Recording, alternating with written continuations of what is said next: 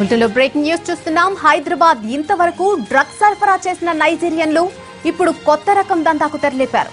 ఇలాంటి అనుమతులు లేకుండా పెద్ద మొత్తంలో ఆహార పదార్థాలను దిగుమతి చేసుకుని మన మార్కెట్లో అమ్మకాలు సాగిస్తున్నారు.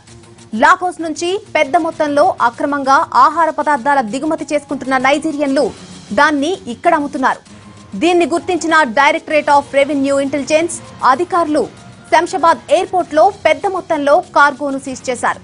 మొత్తం 5 కంటైనర్లలో తీసుకొచ్చి 10 టన్నుల కార్గోను స్వాధీనం చేసుకున్నారు.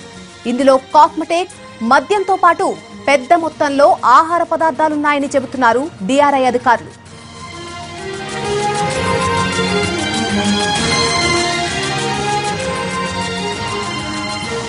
ఇక ఇదే విషయంపై పూర్తి అప్డేట్ మా ప్రతినిధి రమేష్ వైట్ల అందిస్తారు. రమేష్ వైట్ల, చెప్పండి, ఇప్పటి వరకు నైజీరియన్స్ పేరు చెప్తే కేవలం డ్రగ్స్ సరఫరా మాత్రమే గుర్తొచ్చేది. అయితే ఇప్పుడు ఆహార పదార్థాలు కూడా డంప్ చేసినట్టుగా తెలుస్తోంది. పూర్తి అప్డేట్ ఏంటి?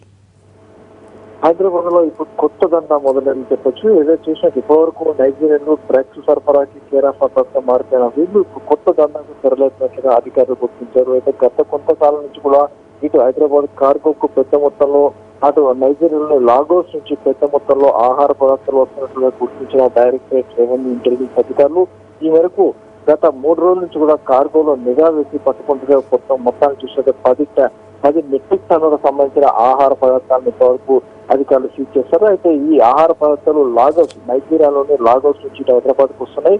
వీళ్ళు ఎలాంటి అనుమతి లేకుండా, అంటే ఇక్కడ ఫుడ్ సేఫ్టీ సంబంధించిన ఆ డిపార్ట్మెంట్ అనుమతి కావచ్చు, లేకుంటే ఇక్కడ కేంద్ర ప్రభుత్వ అనుమతి కావచ్చు, ఇక్కడ ఎలాంటి అనుమతి లేకుండా వీళ్ళు డైరెక్ట్ గా కార్గో ద్వారా ఇటు హైదరాబాద్ తీసుకొచ్చి ఇక్కడ విక్రయిస్తున్నట్టుగా అధికారులు గుర్తించారు. ఇప్పుడు చూసినట్టుగా 10 మెట్రిక్ టన్నుల సంబంధించిన ఆహార పదార్థాలను ఇప్పటికీ అధికారులు కార్గోలో సీజ్ చేశారు. దీని విలువ కోట్లలో ఉంటుందని అధికారులు చెప్తున్నారు. దీనికి సంబంధించి 5 కంటైనర్లు ఇప్పటికీ సీజ్ చేసి వాటిని అక్కడ పెట్టడం జరిగింది. దీంట్లో పెద్ద మొత్తంలో కూల్ డ్రింక్స్ కావచ్చు, నూడిల్స్ కావచ్చు, మద్యం కావచ్చు, లేకుంటే కాస్మెటిక్ సంబంధించిన పూర్తిగా ఇవన్నీ కూడా పెద్ద మొత్తంలో ఉన్నాయని చెప్పి కూడా అధికారులు చెప్తున్నారు. అయితే దీంట్లో ఇప్పటికీ ఈ ఫుడ్ సంబంధించిన ఎలాంటి అనుమతులు లేకపోవడంతో ఈ ఫుడ్ ఆహార పదార్థాలు మొత్తం కూడా తీసుకొస్తాము, అక్కడ పెట్టామని చెప్పి DRI అధికారులకు సమాచారం ఇచ్చారు. దీనికి సంబంధించి ఇంకా పూర్తి స్థాయిలో విచారణ చేస్తున్నాం. అయితే ఇక్కడ ఈ ఆహార పదార్థాన్ని దిగుమతి చేసుకుంటున్న వాళ్ళు ఎవరు ఏంటి అనే విషయాన్ని కూడా తెలుసుకునే ప్రయత్నం తాను చేస్తున్నామని కూడా DRI అధికారులు వెల్లడించారు.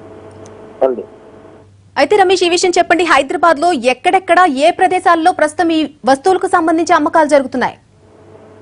ప్రధానంగా హైదరాబాద్ నగరంలో చూసినట్టు మొత్తంగా 6 ప్రాంతాల్లో ఈ నైజీరియన్స్, అంటే నైజీరియా కావచ్చు, లేదా సుడాన్ కావచ్చు, లేదా ఇతరత దేశాలకు సంబంధించిన వాళ్ళు 6 ప్రాంతాల్లో నివాసం ఉంటారు. ఇటు బంజారాయిల్స్, జూబ్లీస్, టౌలీ చౌక్, నేరేడ్మెట్, సికింద్రాబాద్, అటుపోతే మౌలాలి, ఈ ప్రాంతాల్లో 6 ప్రాంతాల్లో మొత్తానికి నైజీరియన్స్ ఎక్కువగా నివాసం ఉంటారు. అయితే వీళ్ళు తీసుకొని వచ్చి వాళ్ళ నివాసం ఉండే సమీప ప్రాంతంలో ఆ స్టోర్స్ లో వీటిని తరలించి అక్కడి నుంచి అమ్మకాలు జరుపుతున్నట్టుగా అధికారులు చెప్తున్నారు. ఇప్పుడు లోకల్ మార్కెట్ లో కూడా దీన్ని చెక్ చేస్తున్నట్టుగా అధికారులు చెప్తున్నారు. లోకల్ మార్కెట్ లో చెక్ చేసిన తర్వాత ఇక్కడి నుంచి దిగుమతి చేసుకుని ఇక్కడ విక్రయాలు జరుపుతున్న వాళ్ళు ఎవరు ఏంటనే విషయాన్ని కూడా తెలుసుకునే ప్రయత్నంలో తాము ఉన్నామని చెప్పి DRI అధికారులు అంటున్నారు. అయితే ఈ డంప్ చేస్తున్న ఆహార పదార్థాలకు సంబంధించి వాటి నాణ్యత విలువలు ఏమన్నా తెలుసాయా? ఏ విధమైనటువంటి పదార్థాలు వాళ్ళు తీసుకొస్తున్నారు అనేది? ఇప్పటికీ నాణ్యత విలువలకు సంబంధించి ఇండియన్ మార్కెట్ లోకి రావాలంటే తప్పనిసరిగా ఫిష్, అంటే కేంద్ర ప్రభుత్వ ఆధ్వర్యంలో ఉండే ఫిష్కి సంబంధించిన ఆధారితో సంబంధించిన ఆపరేషన్ కంపల్సరీగా ఉండాల్సిన అవసరం ఉంటుంది. కేంద్ర ప్రభుత్వ అనుమతి ఉంటేనే, ల్యాబొరేటరీ అనుమతి ఉంటేనే భారతీయ మార్కెట్ లో తప్పనిసరిగా వీటిని విడుదల చేయాల్సింది. అయితే ఎలాంటి అనుమతులు, అంటే కేంద్ర ప్రభుత్వ అనుమతి లేదు, అటు ఫిష్ సంబంధించిన అనుమతి లేదు, లేకుంటే ఇక్కడ కస్టమ్స్ సంబంధించిన అనుమతి లేదు, కస్టమ్ డ్యూటీ కూడా చెల్లించకుండా పూర్తిగా ఇల్లీగల్ గా ఎలాంటి అనుమతులు, ఎలాంటి పర్మిషన్స్ లేకుండా ఈ నైజీరియన్స్ ఇక్కడికి పెద్ద మొత్తంలో ఈ ఆహార పదార్థాలు డంప్ చేస్తున్నారు. కాబట్టి దీన్ని సీజ్ చేశామని చెప్పి కూడా DRI అధికారులు వెల్లడించారు. Right Ramesh Vaitla, thanks for the update.